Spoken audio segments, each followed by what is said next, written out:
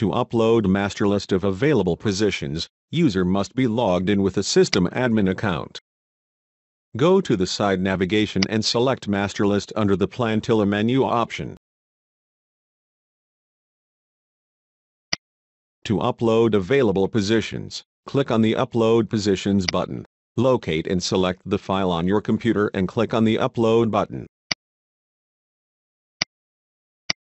Note that if there's an existing position ID, you may opt to tick the Upload as New option to overwrite the data. A confirmation message shall display. Click on the OK button. Click on the Upload button again to perform action.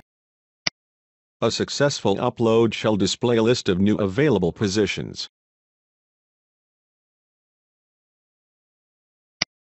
If you'll go back to the master list page, you will see that the new positions uploaded will have a status of unfilled created.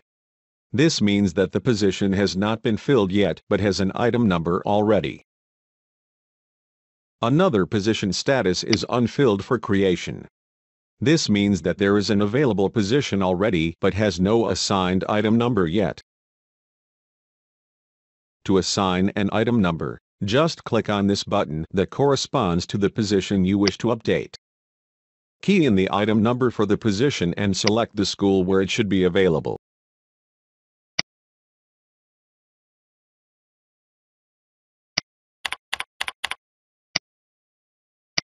Then click on the Save Changes button. A message shall display to confirm action. Select OK. Click OK. You can now see here that the position status is now changed to unfilled created.